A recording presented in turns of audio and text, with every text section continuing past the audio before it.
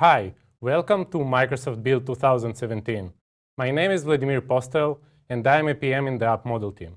Today, we're going to talk about how to add an in-app purchase flow to your current desktop application.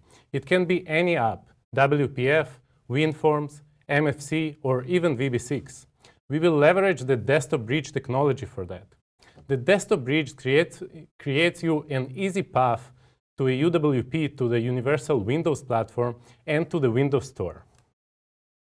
If you build a desktop application, you know how hard it's to monetize it.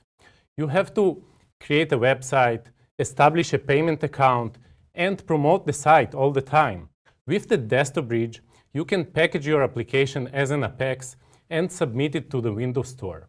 You can reach 400 million users by doing that. You can also have a simplified and trusted deployment and add new scenarios to your application by leveraging the Universal Windows Platform APIs. And in this session, we're going to leverage one of these APIs, which is called in-app purchase flow, and add it to our application. So this is going to be our demo application. It's a simple WPF photo app that we're going to add an in-app purchase flow to it. So let's go to Visual Studio and see how it works. So as you can see, this is our app. In the middle, you can see 3 projects here. In the middle, it's our WPF app that most of the code is here. On the top, you can see the packaging project that basically help us to package this application as an Apex to be able to submit it to the Windows Store. Below is our debugging project that helps us to debug our app. I'll add in the end of this session a reference on how to add these projects to your solution. It's really easy. So before we adding the code, new code to our app, let's see how it works. So I'm hitting F5, and let's deploy our app.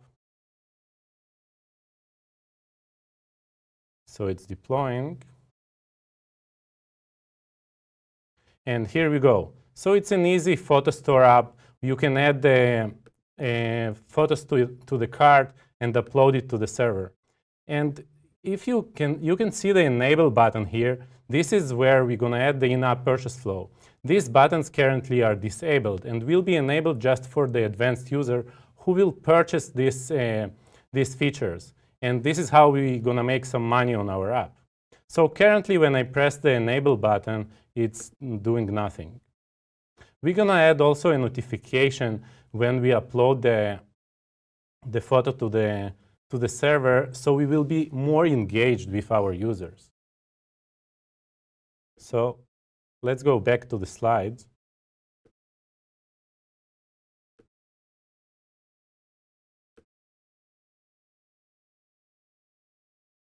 So before writing a new code for the in-app purchase flow, important note, you have to register as a developer in the Dev Center if you didn't do it before, and package your app as an Apex, like I said before, and submit it to the Windows Store. Then you can go ahead and add an in-app purchase flow. So for the in-app purchase flow, the first thing that we have to do is create durables and consumables. And what are durables and consumables? So durables are things that you're going to use through the whole lifetime of the application. These things usually used to unlock advanced feature in your application or to move to the next level in games. Consumables are something that you purchase again and again during the lifetime of the application, and they are usually used in games for coins or tokens. So let's go to the Dev Center and create a durable for our app. So this is our app in the Dev Center, and if you press the add-ons button here, you can see the create add-on here.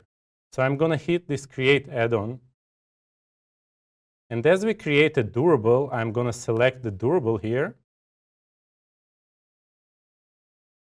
I'm going to call it Photo Advanced Feature. And I'll hit Create Add-on. Then I'll start the submission in the Windows Store.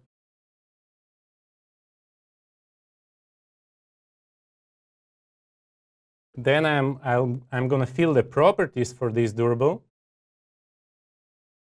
I'm going to go with the defaults here and select software as a service and hit save.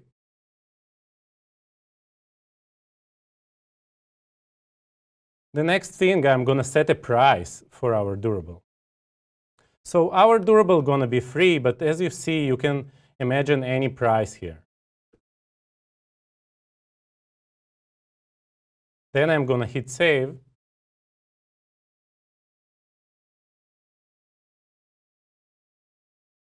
And then I'll select the language for our listing in the store. I'm going to hit Manage Languages. And as you can see, there is a lot of languages here. Because when you submit your app to the Windows Store, you can actually target 242 markets. And it's pretty impressive. So I want to select the English for the United States. So let's find it.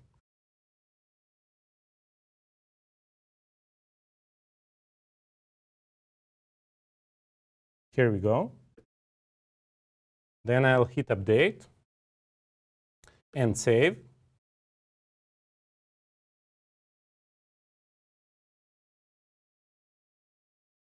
And the last thing that I'm going to do is basically, for this language, set the title. So it's going to be Photo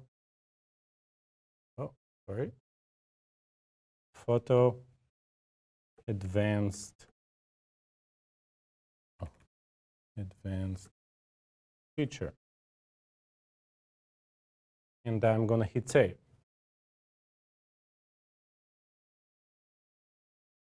And that's it. We are ready to submit it to the store. So I'm submitting it to the store, and the process will immediately begin. Now let's go back to our deck. So now we can go ahead and add the actual APIs to our application. So this is the main APIs for the in-app purchase flow. The first one is Get Associated Store Products Async, that basically fetch all the durables and consumables that we have in the dev center. Then the Request Purchase Async, that's going to basically purchase our durable. And the Get App License Async gets the license to make sure we acquired this durable already, to not repurchase the same thing again. And we're going to add a notification, as I said, when we update, when we upload the photo to the server. So let's go back to Visual Studio and add some code. And I'm going to unmark these namespaces because I'm going to use those. Let's make some more space here.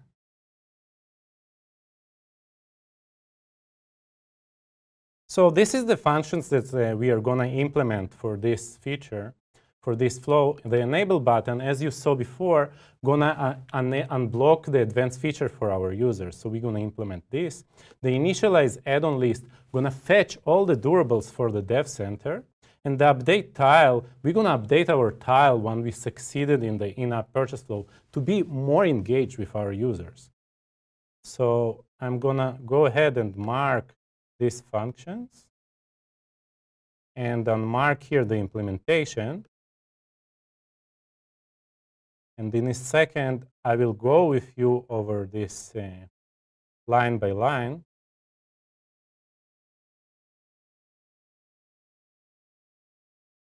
Let's unmark also our notification here.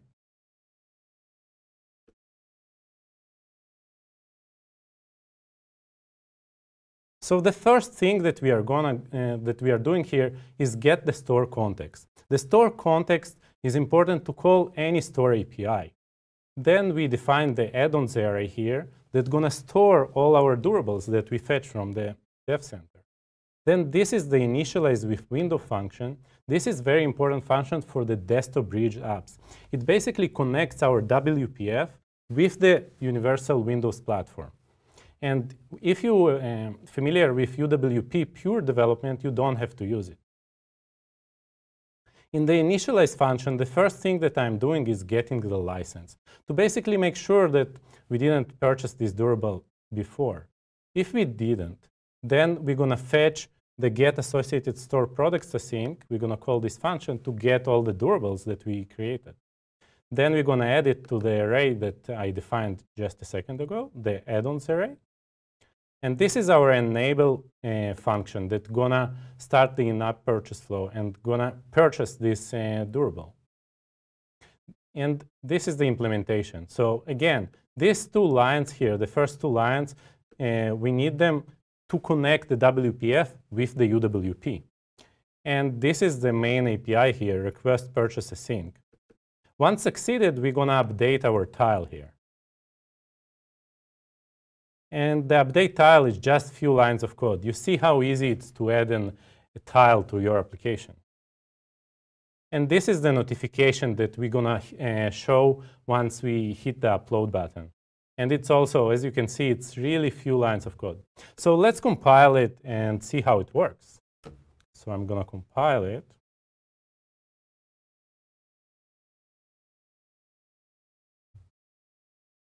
And now I'm going to deploy it.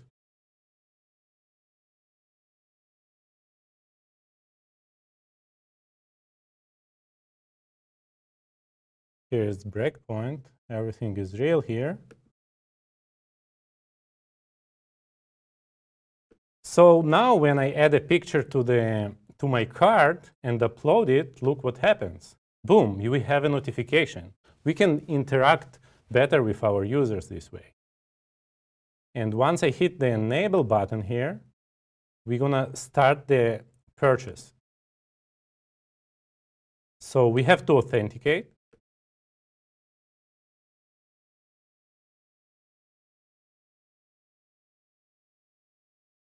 Now that we authenticated,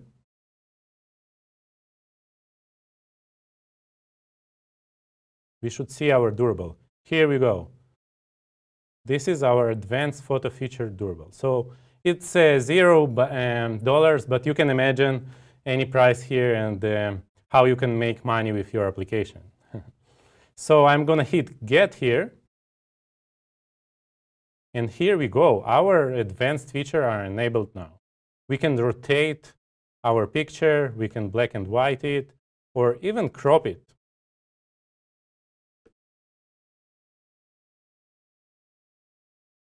We can undo. So as you can see, we have advanced feature. Now, when I pin my app to the tile here, pin to start, here we can see that the purchase succeeded with the timestamp that we just did. So to summarize, you saw how easy to add in-app purchase flow to your current desktop application and to submit it to the Windows Store. I added few references for you here to learn more about the desktop bridge, how to package your app as an Apex directly from Visual Studio. There we have a lot of samples that shows advanced scenarios that you can introduce to your app on GitHub. And it's not just in-app purchase flow. You can add many more scenarios to your application. And recently, we recorded also a course in Microsoft Virtual Academy that goes in details on all aspects of the desktop bridge. So check it out. So modernize your application and submit it to the Windows Store. Thank you.